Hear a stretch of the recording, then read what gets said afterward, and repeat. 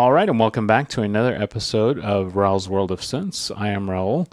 This time around, we're going to be looking at the Doepfer A172 module, kind of here in the center.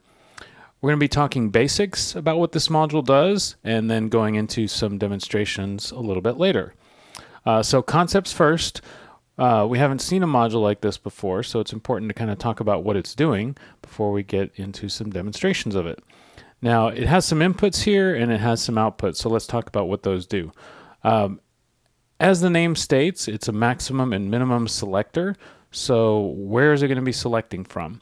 It's going to be selecting from inputs that you give it. So you would have to pipe in at least two to start out with, right here in one of these ports. And you can go up to 4 different voltages here. You can choose any type of voltage that you want, which is kind of nice. You can use low frequency oscillators, such as the A147 over here. A little bit further over, I have the A145. This produces low frequency voltages as well. You can use things like the A149 that produces random voltages. These are kind of all in the low frequency sort of arena, but you can also use audio rate voltages such as the A111, the A110, or any other audio rate that you might have kind of in your arsenal. Now, one kind of interesting thing about this module is that you can actually combine the two types of voltages. So if you wanted to pipe in a CV voltage here into input 1 and then put in an audio rate voltage here at the bottom, or any kind of combination therein at those inputs, then you could do that and you would get some pretty interesting results. Now, in the case of combining CV voltages and audio rate voltages, depending on what you use, as it states in the manual, if you use something like a sine wave or a saw or even a triangle, and you combine that, you'll probably get a sound that's similar to a pulse width modulation, where you're going to hear clipping at the upper and the lower parts of the waveform. So that's just kind of a little brief overview of what's going to happen when you combine the two. Now, a little bit later, we'll hear what that sounds like, and we'll even see some of it, because I have some oscilloscope presentations here planned for this. The only other thing that I wanted to mention before we kind of jump right in and do a little bit of demonstration is you have these LEDs here over each of the respective outputs. And you'll notice, if you look closely there, that there's a little minus symbol and a plus symbol. So what those are going to do is sort of indicate the polarity of the signal coming out of those respective outputs. So if you have the red LED going on over here, then your signal coming out from here is negative.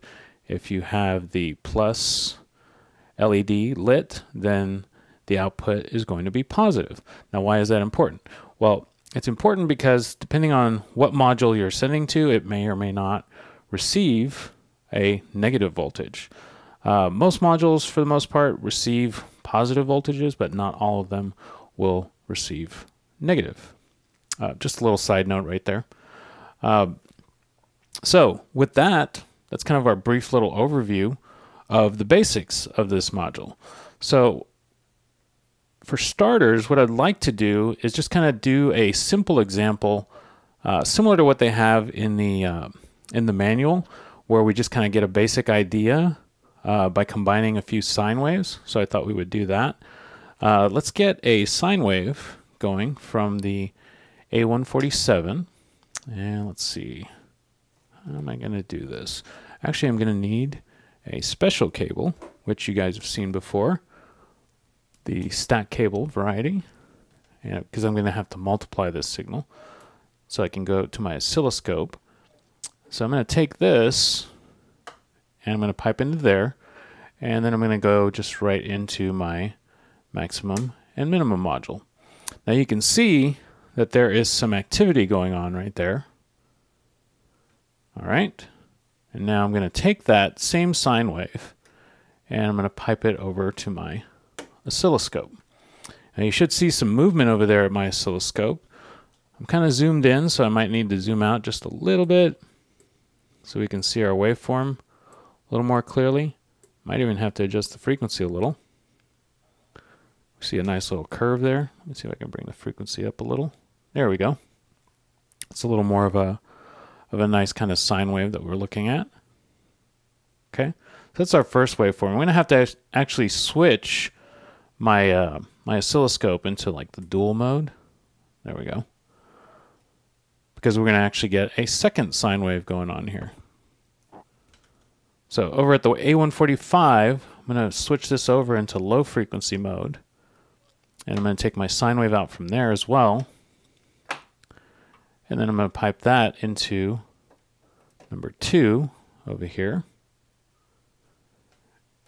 And then I'm going to take that output and I'm going to pipe that into my oscilloscope as well. So let me see if I can get this, if this will reach. There we go. Not quite in all the way. Change my import. There we go. I think that might be a little bit too low there on my oscilloscope. If you take a look over there, be a little too slow. Let me see if I can speed it up a little bit, just so they're kind of overlapping. There we go. So now we have 2 sine waves going at 2 different frequencies. And you can see kind of what that looks like. I actually want to vary that just a little bit more, so I'm going to go back to my A145, and I'm just going to turn that up a little. So they're a little closer. Yeah. Well, that's a little bit, no, that's good. So you can see that they're a little bit different and they're kind of overlapping.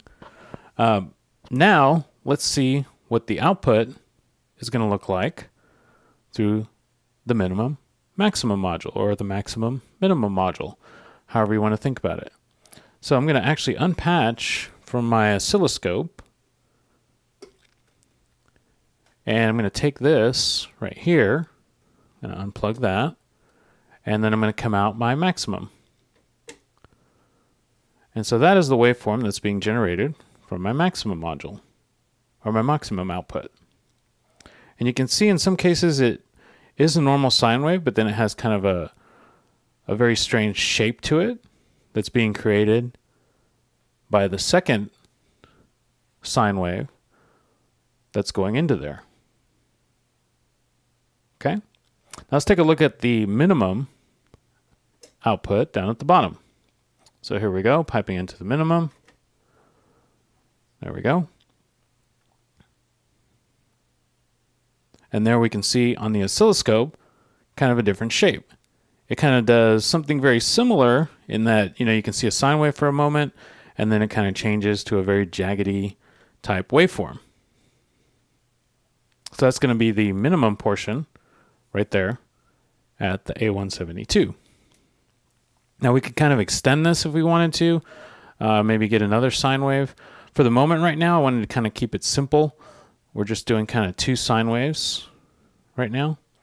In some of the upcoming segments, what I kind of have planned or in my head, and we might change this as we go along, because there are a lot of interesting things that you can do with this module, is in the next segment, what I want to do is kind of compare low frequency signals and then hear what that is going to produce for us. And then a little bit later, we'll see audio rate signals. And then a little further down the road, we'll maybe combine the two so we can kind of hear and possibly see what that's actually going to do for us. So I hope that you found this useful. We got some kind of interesting ground covered here with the maximum minimum module. So please stay tuned for the next segment of Raul's World of Synths, and keep on patching out there.